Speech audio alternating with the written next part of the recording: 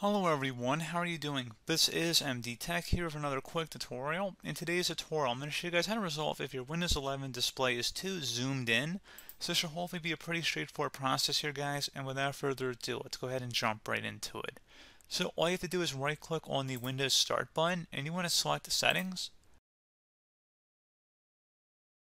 Make sure you're under System, and then select Display, Monitors, Brightness, Nightlight, and Display Profile. Go ahead and left click on that. And you want to select Scale, so click inside the drop down here, and if you notice it's a little zoomed in or zoomed out, you can go ahead and adjust Scale by setting it anywhere between 100 and 500. And you can pretty much go and click the little arrow to the right here to be even more customized. So again, pretty straightforward on that. You just would go ahead and click inside of that drop down, select 100%. You may also want to look at your display resolution settings here as well. Click inside that drop down and see if you have to adjust your display resolution here too. And make sure it is reflective of your monitor's display resolution. So pretty straightforward process, guys. I do hope I was able to help you out, and I do look forward to catching you all in the next tutorial. Goodbye.